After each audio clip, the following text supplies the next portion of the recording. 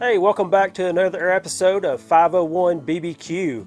Today we have this awesome looking 3-pound Tomahawk Ribeye. Check that thing out. I mean, this thing's got to be 3.5 inches thick.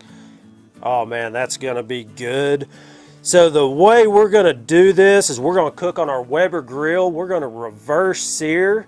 And so we're going to start it off nice and slow at a low temperature. And then at the end, we're going to crank up some Royal Oak charcoal that is flaming hot. Put it on there. It's going to get kissed by them flames, get a good sear, and oh man, it's going to be awesome. Y'all stick around. The first thing we're going to do to this steak is just do a little light trimming, and we're not going to go crazy with this, but if anything just sticks out to you, we're just going to go ahead and get rid of it. So that had some fat there. I'm not worried about this. This isn't for competition. This is for eating. So the one thing we want to do to this bone, they have Frenched this bone and it's cleaned up pretty good, but as you can see, there's still some meat on that. So if you don't take that off while you're cooking, that's just going to burn and it's just not going to be a good presentation. So we're just going to come in here, scrape all that meat off, come in from this side.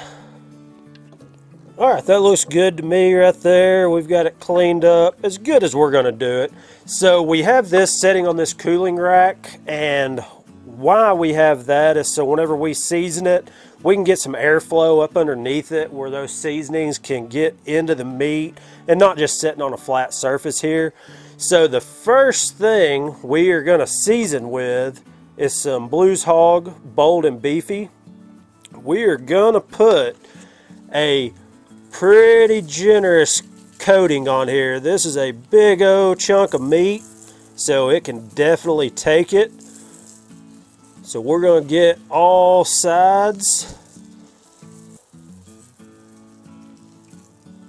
That looks good right there. So we're going to let that hang out and kind of soak in and get some moisture pulling out, and then we're going to do the other side. This has been set in a few minutes. We went ahead and did both sides, and as you can see, it's starting to pull some moisture out. That seasoning is really kind of getting soaked in. So the next thing we're going to come with is Killer Hog steak rub.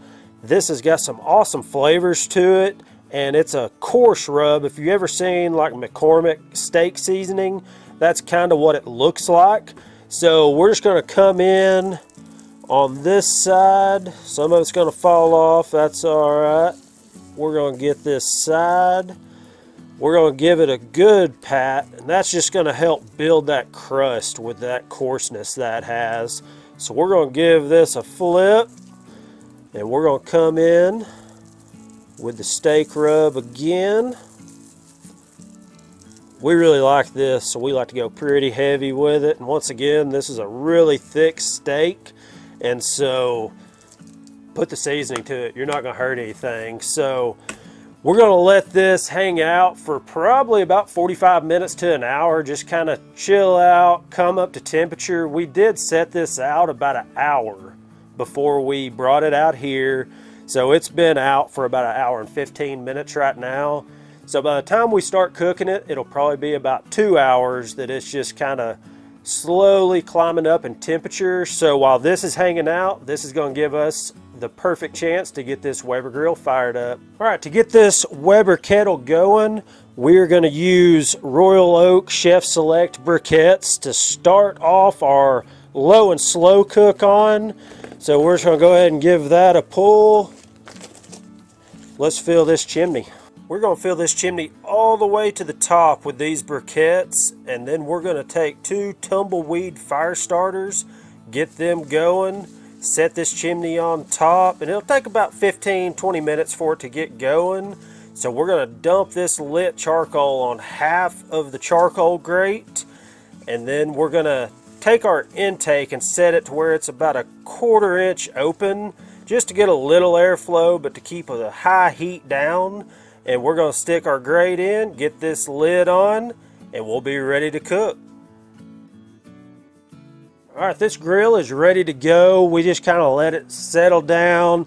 It's running about 300 degrees. The next thing I'm going to do is I've got a piece of Royal Oak hickory here that I'm just going to drop right in here on the coals.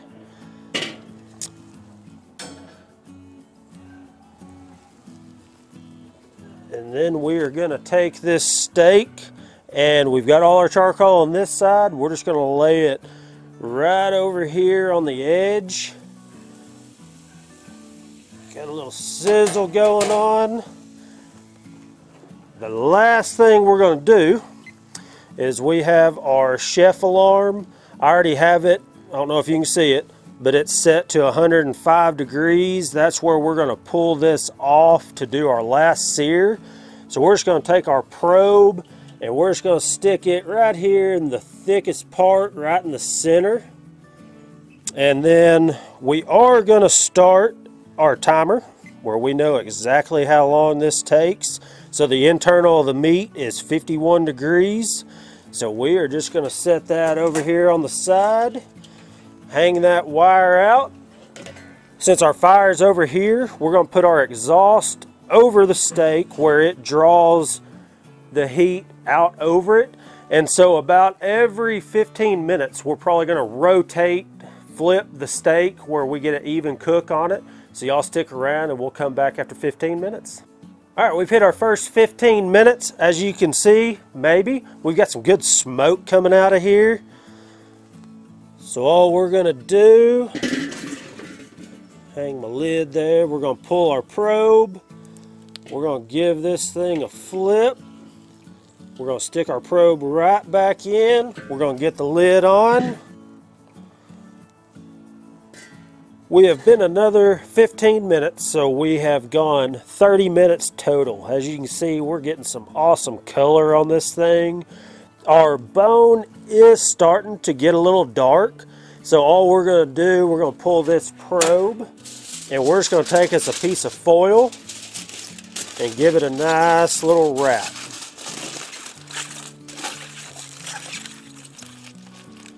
If you're not worried about presentation, don't worry about it.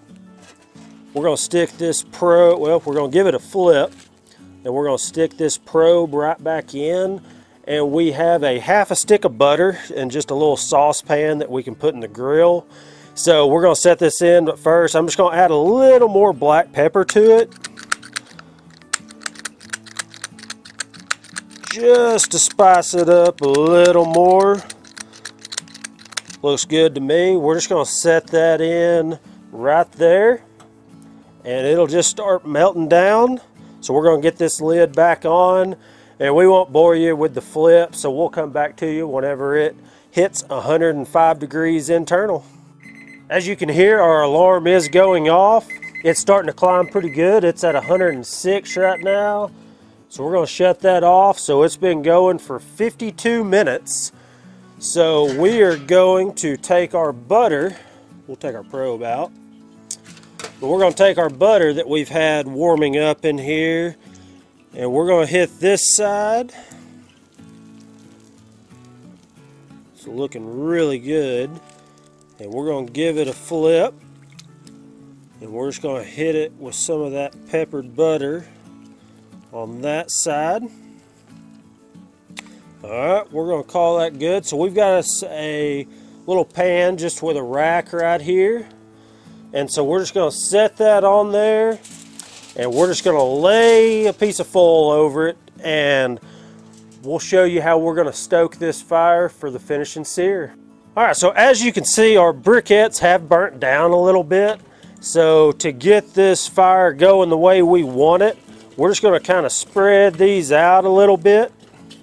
And so we have us a bag of the Royal Oak lump charcoal this time. This is going to get lit a lot faster. It gets hotter, and so we're just going to pull that off, set that up there, and we're just going to sprinkle a little bit of this on top.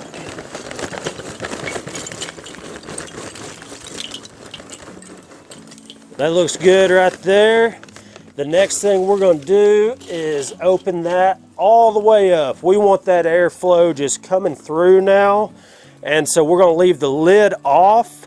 That way it ain't gonna take it probably 5-10 minutes to get going. So we'll go ahead and put our rack back on before it gets too hot to handle. And so as soon as that gets to where we want it, we will come back to y'all and we'll make this steak scream. All right, this Royal Oak lump charcoal got hot in a hurry. So we put the lid on just to calm it down a little bit, but now we're gonna leave the lid off. But I want you to see this ribeye is setting at 118 degrees. What did we pull it off at? 106. So that carryover, you gotta take in a, remember the carryover, because it is gonna continue to go up. So we are shooting for 125 to 130 degrees internal. So that's why we pulled it off so early. So we've got a good hot bed of coals here. So we are gonna pull this probe and we're gonna hit one more time on this side with our butter mixture before it hits the flames. So we are gonna leave the lid off where our cooking process is a lot slower. So here we go. Make sure you're wearing some good gloves. Burger King don't have anything on this Flame Kissed. So we're gonna let this go for probably a minute and then we're gonna give it a flip. All right, we've been right at a minute, so we're gonna give this a flip.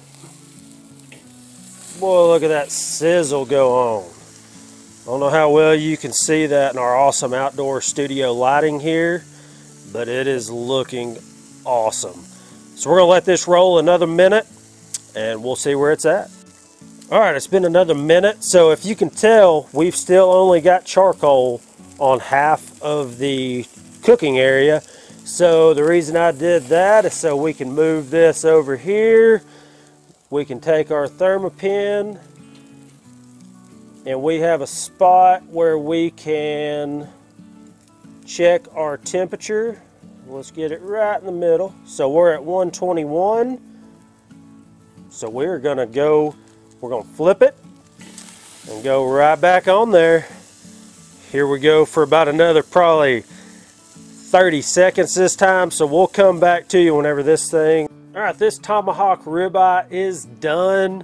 We've got it on the board. We did have a little battery in the camera malfunction, and I'm not sure yet if our part's saved. Just in case, it was reading about 123 degrees the last time we were searing it.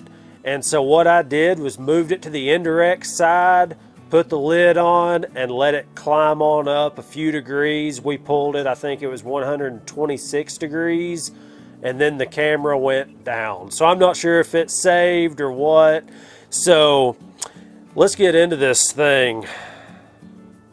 Check that out, it's looking good. We got a nice sear. Had a high heat right at the end.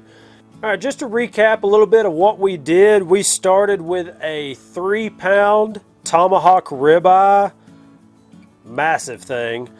We seasoned it up with some Blues Hog, Bold and Beefy, and some Killer Hog steak rub. We seasoned it pretty heavy for this size of a steak, and we cooked on the Weber 22.5-inch kettle. We started off with Royal Oak Briquettes, and we did one Weber chimney full and made a indirect fire. So fire on one side, none on the other. And we put this ribeye on the side with no coals. We stuck our chef alarm from ThermaWorks. I'm not gonna edit that out. So ThermaWorks. And so we set it for 105 degrees. And so every 15 minutes we flipped it, and then once it reached 105, we pulled it off and we just kind of tinted it with full. And then we took Royal Oak lump and poured in where it would get good and hot. And then that's how we did our last sear on it. And so it was flames coming up. It was awesome. And it made this thing look awesome. So without further ado, all right, we're going to cut into this thing. All we're going to do is follow this bone down. There we go. We're going to set that. I'm going to nibble on that. So here's where we had it probed. And so I'm just going to cut right there. Looks good. Good moisture. Tons of moisture coming out. So I'm going to cut off this end. We're just going to start cutting a few thin slices. Cut one in half. I've been waiting an hour and a half for this. Wow, that thing is amazing. All of the juices in there. It's tender from being cooked slow in the beginning. All that seasoning just gives it an awesome flavor. That flame kissed at the end. Got that little crunch from all these seasonings and the flames. I'm tickled with it. I can't wait to get the rest inside and eat. But if you like what we're doing here at 501 BBQ, be sure to subscribe to our channel. Leave some comments down in the comment section below. We're going to leave everything we did in the description. So if you have any questions about it, leave us a comment. Send us a message on Facebook or Instagram, and we'll answer them all. Y'all join us next time. Thanks for watching.